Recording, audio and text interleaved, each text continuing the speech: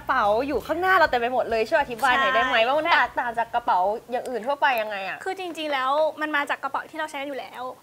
กระเป๋าที่เราใช้อยู่ถ้าสังเกตมันจะเป็นกระเป๋าเป้อย่างนี้แล้วก็มีกระเป๋าใบเล็กใบนี้ติดอยู่ข้างหน้ากระเป๋าถอดได้แล้วเราจะทำยังไงให้ติดกันต้องใช้อะไรต้องเย็บค่ะเย็บอะไรก็คือเย็บซิปนั่นเองตัวซิปนี้จะเป็นตัวทำให้ทุกอย่างติดกันใช่โอเคเรามาทำกันเลยดีกว่าค่ะทำเลยเนาะแล้วก็วัดดูว่ามันพอดีไหมก็วัดไปก็คือเป็นกระเป๋าแบบนี้แล้วพอติดก็คือติดเป็นสี่เหลี่ยมรอบๆถูกค่ะแล้วถ้าจะกัดยังไงให้มันไม่ทะลุไปอีกด้านหนึ่งอะใช้เรามีของพิเศษโดเรมอนโดเรมอนนะคะคือที่ลองเขียนเราก็เปิดซิปค่ะแล้วก็มันสอดเข้าไปมันจะได้ไม่ทิ่มทะลุไปอีกฝั่งอย่างนี้ง่ายหวือสะดือโบพี่วันนี้เรามาแข่งกันดีกว่ากัดเลยถ้าใครทำสวยกว่าคนนั้นแพ้อ้าว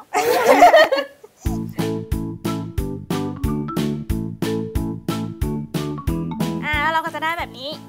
นี่นะกัดแล้วเสร็จแล้วแล้วเราก็สอยค่ะมีเคล็ดลับการสอยยังไงให้สอยเร็วและสอยง่ายและสอยถูกส่วนตัวแล้วจะใช้การด้นถอยหลังสมมติโมปากเข้าไปปุ๊บแล้วเราก็จะดึงออกมาแล้วไงต่อแล้วก็ถอยหลังไปที่รูเดิมเข้าใจแล้วก็ทูรูเดิมปุ๊บแล้วก็ก้าวมาข้างหน้าแล้วก็ถอยไปเรื่อยๆแบบนี้แล้วก็อย่างนี้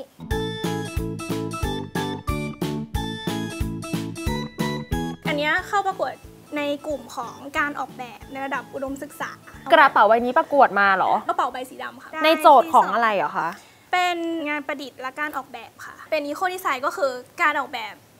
สิ่งหนึ่งที่ตอบสนองต่อการรักษาสิ่งแวดล้อมคือโมเคยได้ยินคำว่าอีโคดีไซน์มามันคืออะไรพี่จะเป็นนักสิ่งแวดล้อมพี่น่าจะตอบได้แน่นอนอีโคดีไซน์ก็คือการออกแบบผลิตภัณฑ์หนึ่งซึ่งคำนึงถึงสิ่งแวดล้อมและเศรษฐศาสตร์ตั้งแต่ต้นทางที่ได้มันมาจนถึงปลายทางที่มันใช้เสร็จแล้วก็คืออย่างใช้กระเป๋าใบนี้เป็นกระเป๋าที่สามารถเอาใบเก่ามาใช้ใบใหม่ได้ก็คือช่วยประหยัดทรัพยากรนำกลับมารีไซเคิลรียูสการรีแพร์เจ๋งมากเลยกระเป๋าใบนี้อีโคดีไซน์สู้ต่อไปว่าแต่ว่ามันช่วยกันปะช่วยกันได้ไหมช่วยกัน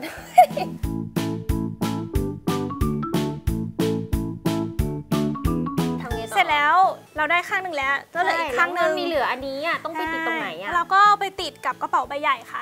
แล้วพอเสร็จแล้วมันก็จะรูดรืบได้เลยค่ะแล้วส่วนใบเล็กก็คือทำแบบนี้เหมือนกันนี่คือติดข้างหลังกระเป๋าใบเล็กแล้วก็ติดที่ข้างหน้ากระเป๋าใบนี้ก็จะได้เป็นแบบนี้แล้วก็ติดหูเข้าไป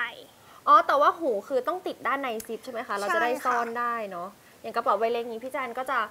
ทำหูนะคะไว้อยู่ด้านในซิปเพราะว่าเวลาเรารูดซิปปุ๊บเราจะได้เก็บหูไว้พอดีแล้วก็นี่เราก็จะมองไม่เห็นหูประกอบยังไงเอ่ยประกอบเหมือนเรารูดซิปเสื้อแจ็คเก็ตธรรมดานี่เอานี้ก่อนอันนี้ประกอบกับอันนี้ใส่เข้าไปเสร็จแล้วส่วนหูเราก็มีที่ติดไว้นิดนึงใบกลางตรงหูนี้นะคะขึ้นอยู่กับว่ากระเป๋าใบกลางเราเป็นยังไงขึ้นอยู่กับการออกแบบขั้นตอนต่อไปเลยขั้นตอนสุดท้ายก็คือการตกแต่ง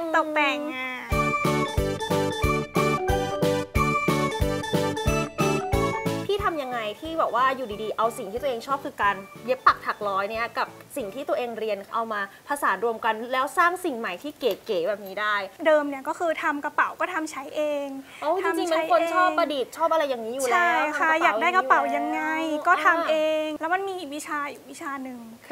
คือวิชาเกี่ยวกับอีโคดีไซน์การออกแบบให้เข้ากับสิ่งแวดล้อมนะคะเขาจะสอนเรื่องว่าเราจะเลือกเทคโนโลยีที่มีอยู่แล้วเนี่ยให้มันเข้ากับสิ่งแวดล้อมได้แต่บังเอิญว่าพี่เป็นคนชอบกระเป๋าใช่แล้วเราก็คิดว่าเราก็มีกระเป๋าแล้วก็ชอบเย็บกระเป๋าอะไรเงี้ยแล้วทำไมเราถึงไม่เลือกมันมาทำให้มันเป็นอีโคดีไซน์เพราะว่ามันยังไม่ค่อยมีคนทำเนาะเกี่ยวกับสิ่งแวดล้อมมากขึ้นก็เลยนำเอาการออกแบบกระเป๋ามาให้เข้ากับการออกแบบเพื่อสิ่งแวดล้อมมากขึ้นนะคะก็มาบรรจบกันพอดีสิ่งที่เรียนก็ได้มาใช้ทำได้ดีมากๆด้วยเป็นกระเป๋าที่เก๋มากๆเลยดูสิใช่เป็น3 ชั้นไม่มีแบบไม่เหมือนใครจริงๆนะเนี่ย